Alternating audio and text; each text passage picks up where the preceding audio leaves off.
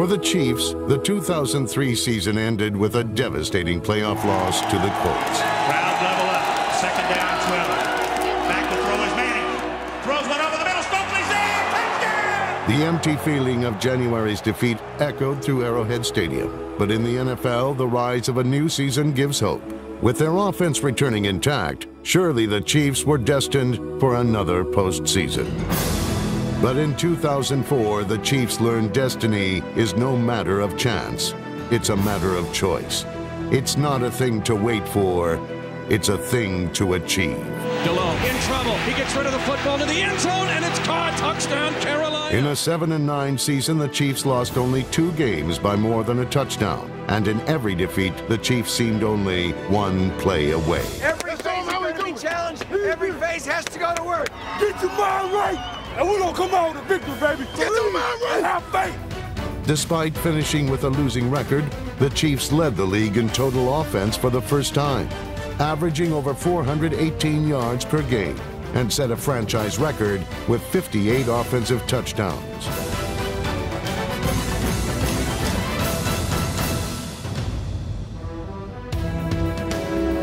Despite injuries and inexperience on defense, a few guiding lights were found.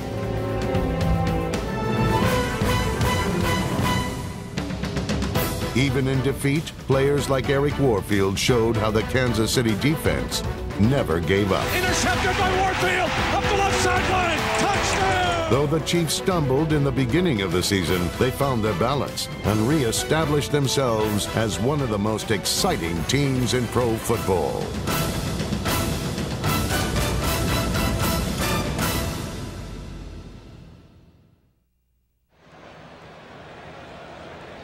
On Monday night, the Chiefs arrived in Baltimore, searching for their first win of the season.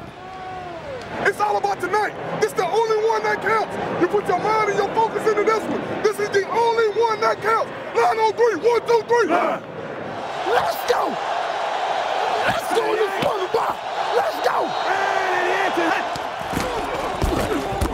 Pro Bowlers Willie Rolfe and Tony Richardson immediately went to work on silencing Ray Lewis and Baltimore's vaunted defense.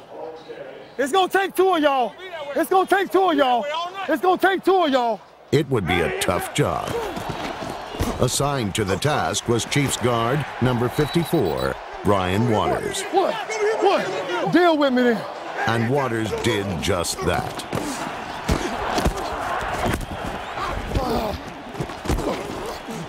On the Monday night stage, Waters showed why he would join Will Shields and Willie Rolfe in the Pro Bowl. Together with center Casey Wiegman and right tackle John Welborn, the Chiefs formed the best offensive front in football. The Ravens have yet to give up a touchdown in the first half this year. Trent Green fires over the middle. He's got Jason Dunn. Touchdown! As one of the best blocking tight ends in the business, Dunn is primarily used as an extension to Kansas City's offensive line. But his combination of size and strength also make him an excellent target in Kansas City's passing game.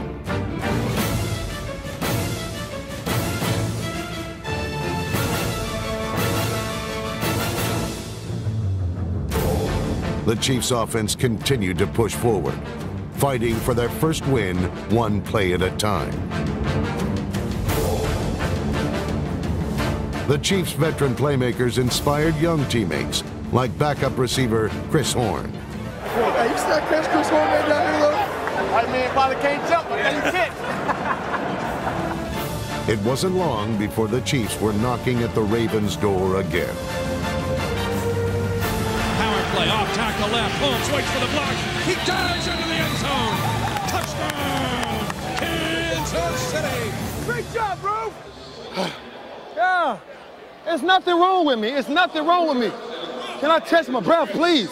So way to score with your man. Good job. Great job. Knocked him in the end zone. Good job. Their defensive front is sucking wind, guys. Keep nailing their defense is sucking right now. Keep nailing their... Sam's upfield on his own 42. He's got some running room. 45 midfield, cuts back over the middle. 45-40. He's got a seam. He's at the 30. Couldn't go. Just before halftime, DJ Samms returned a punt to tie the game at 17. Control the clock. Get first down. game off. Finish them off. Oh, y'all thought y'all was getting out of here easy. Oh, no. Under the glare of the Monday night lights, Kansas City would continue to execute their run game to perfection. Run it right at Ray. Run that thing right at him.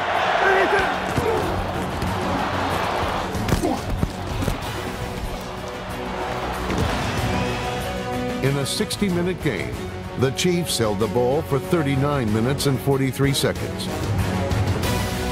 Their 5 scoring drives consumed 9 plays or more, while running back Priest Holmes ran for 125 yards. Best line in the NFL breaks the huddle. Wegman grabs the football. At the goal line, the Chiefs unleashed their Pro Bowl-propelled front 5 to secure the victory. Green, Kenner play left to Holmes. He does! Touchdown! Kansas City! And you give credit to the big guys up front. Chiefs run a power O play, taking the right guard Shields, moving in left, Priest diving in. Pro Bowler following a Pro Bowler.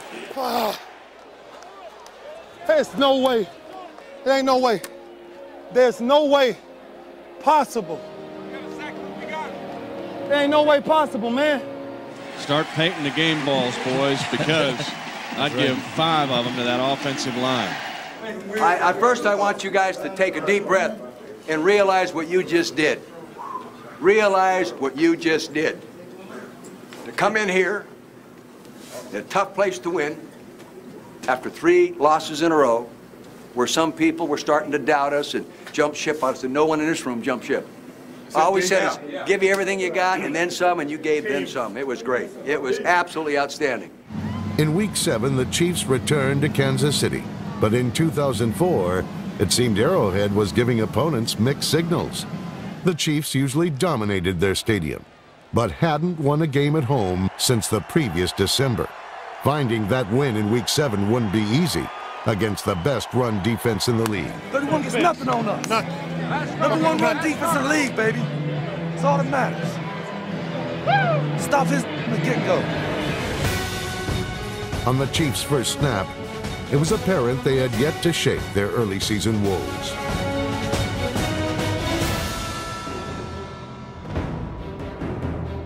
Despite the fumble, offensive coordinator Al Saunders remained confident in his game plan and his players. When the Chiefs opened their second drive, Saunders put the ball back in the hands of Priest Holmes.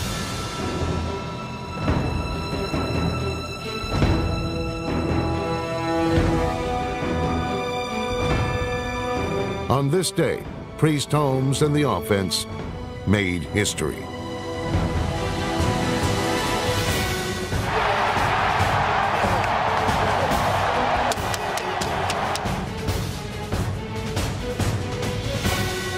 That is impressive.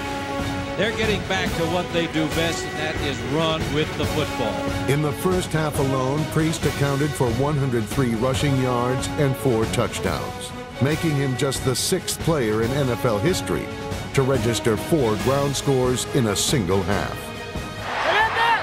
Get in there! Left side, Holmes flies into the end zone. Touchdown, Kansas City. Chiefs are out of the huddle quickly, putting the pressure on. Toss sweep, left, Holmes, 1 block, now 2. Touchdown. Having fun, having fun! Holmes dives. He somersaults into the end zone. They are completely manhandling the Falcons all around the board. Man, as this thing turned around from the first 4 minutes of the game, amazing.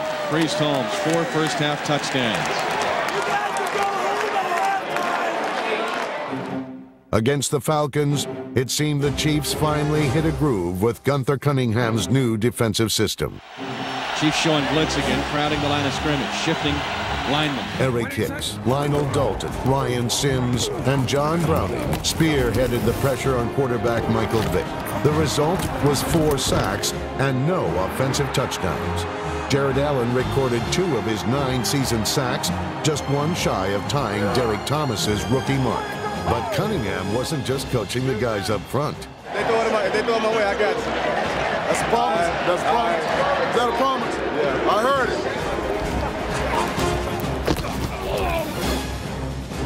Warfield kept his promise. Intercepted by Warfield. As it deflects off Price. Get the heat on Michael Vick. He will throw it up for grabs, and he did that. The turnovers gave the offense more time to put the game out of reach. High right's York, goal line, 20 flat. Shortly after the half, Derek Blaylock took over the Chiefs' running back duties. Thanks to the blocking by Pro Bowl fullback Tony Richardson, the Chiefs never lost a step.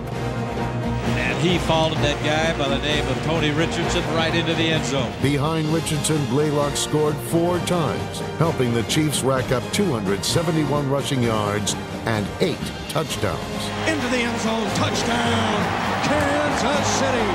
8 rushing touchdowns today. An all-time National Football League record. 4 for Holmes, 4 for Blaylock. Touchdowns, baby! NFL record! Yeah! Away, baby! That's old school. That's when you know things going good. Outstanding. What can you say? You set an NFL record for rushing touchdowns today. Game ball, offensive and defensive coaching staffs, guys. They did a great job for you. They did a great job. Led by Al Saunders and Gunny. They did a great job, and they deserve to be recognized. On Halloween, the Chiefs looked to exorcise the demons that ended their season in 2003. And while the Chiefs' defense had shown improvement, Week 8 had fans sitting on pins and needles. Think about what you did last week. Carry it over to today. Think about what you need to do as men, as teammates. Take care of your responsibility, and let's get this thing done. Let's ride. Let's do it, baby. Let's ride. 1, 2, 3. The Colts had returned to Arrowhead for one of the most anticipated games of 2004.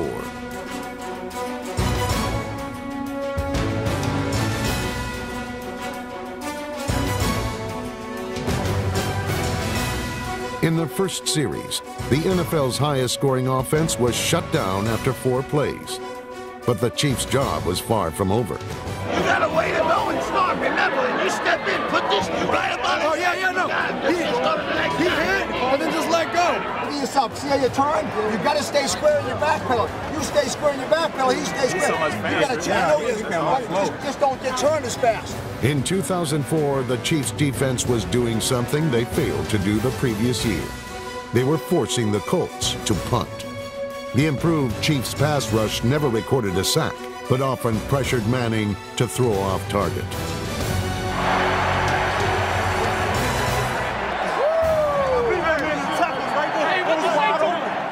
Conversely, it seemed quarterback Trent Green in the Chiefs' offense couldn't be stopped. Green led the Chiefs to 590 yards of total offense. The throw is Green, a throwback to Gonzalez, and it's over the shoulder. Is that a beautiful throw or what? His 389 passing yards and 3 touchdowns earned him a quarterback rating of 143.8. Fires it late for the end zone. Great catch! Touchdown! Kansas City! And the Chiefs have a lead. With the Colts defense on their heels, the Chiefs opened up their running attack. Priest Holmes' 225 combined yards from scrimmage made him the Chiefs' all-time leader in that category. 10-5, touchdown! Priest Holmes, touchdown! Kansas City! Holmes running hard to Pater.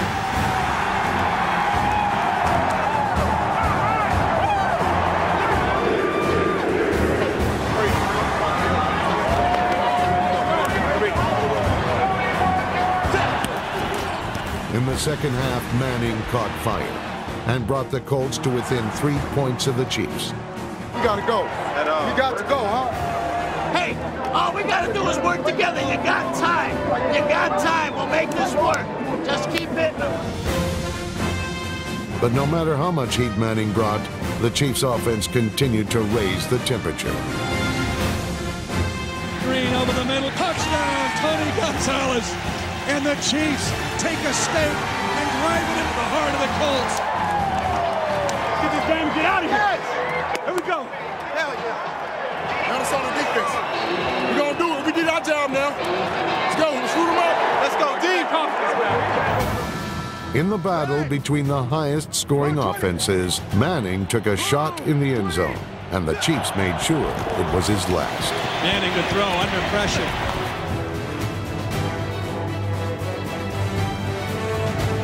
Throws deep middle, the pass is intercepted.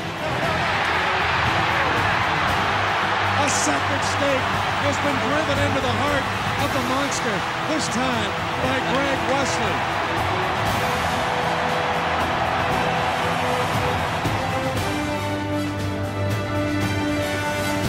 In 2004, Trent Green solidified himself as one of the most productive quarterbacks in Chiefs history. Trent, do your thing. We got close now. We got close. We got some action 8s. We got some 7 pumps. We got some 9 pumps. Quick 6 on 3. 1, 2, 3. Quick 6. Green is the only Chiefs quarterback to start every game in 4 consecutive seasons. He has developed an uncanny ability to avoid the sack and keep the play alive. And he's sacked. Now he dumps it off. He dumps it off to Holmes. And Holmes breaks a tackle, now moves left. 2 downfield blocks. Angling left at the 10. Pushes into the end zone. Touchdown! A remarkable play by Trent Green. His career high and franchise record 4,591 passing yards ranks second in the NFL. What a throw by Trent Green. Perfect pass. He also had a career-high 27 touchdowns, thanks in part to a reliable receiver tandem. Caught by Kennison, behind the secondary, 20, 15, 10, 5, touchdown! Eddie Kennison hit a milestone in 2004, racking up over 1,000 yards receiving for the first time in his career. Another reliable target was number 80, Johnny Morton, who also experienced his best season with the Chiefs. Hey, he's going to be on the poster next week. Johnny Morton. But the real poster player for the Chiefs passing game is tight end Tony Gonzalez. In 2004, he became the first tight end since Todd Christensen to lead the NFL in receptions. Gonzalez's 102 catches were also the highest single-season total by a tight end in NFL history.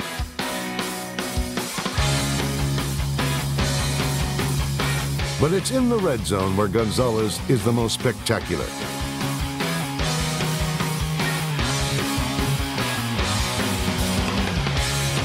His ability to snag touchdowns would be a key ingredient in the Chiefs' late-season surge.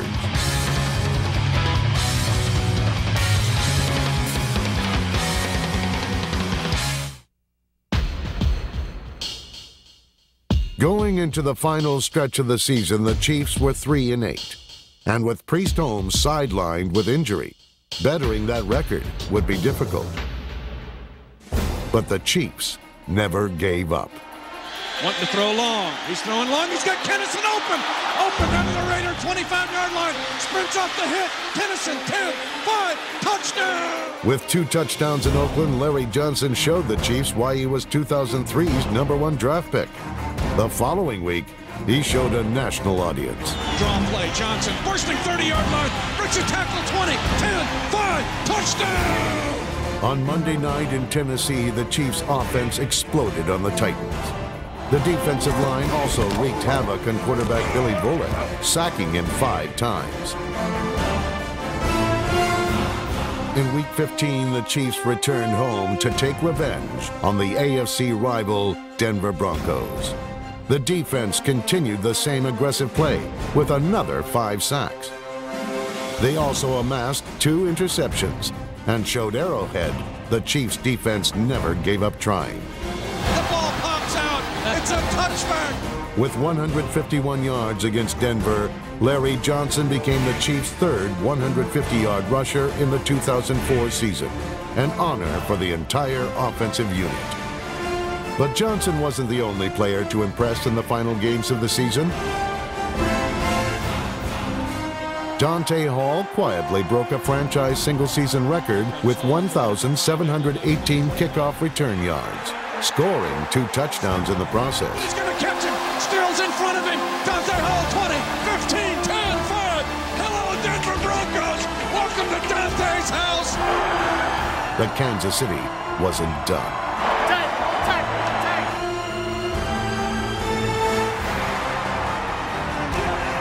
Green turned in another flawless performance. Rookie Sammy Parker recorded his first NFL touchdown versus the Broncos on a 48-yard bomb. Driven by a great offense and improving defense, and a coach who brought it all together, Kansas City won 4 of their last 5 games. Coach, you've touched everyone in this locker room's life, way beyond the football field. This is your game ball. We love you. Nice. Thank you. I promise you this. It'll be a very, very, very cherished, and much appreciated game ball. Believe me, because I know what you went through to get it done. Thank you very much. Very much appreciated. Believe me. Huh? Love you guys. Love you guys. Thank you. Vermeil will return for his 5th season with the proud franchise, and he will return with one of the most productive offensive units the NFL has ever seen. And that offense continues to grow. The defense is improving and hopes to get better in 2005. To ensure this, the Chiefs have attacked free agency. Pro Bowl performers like Kendrell Bell from Pittsburgh, Miami's Sammy Knight, and numerous others hope to complete a picture that is at times beautiful to watch.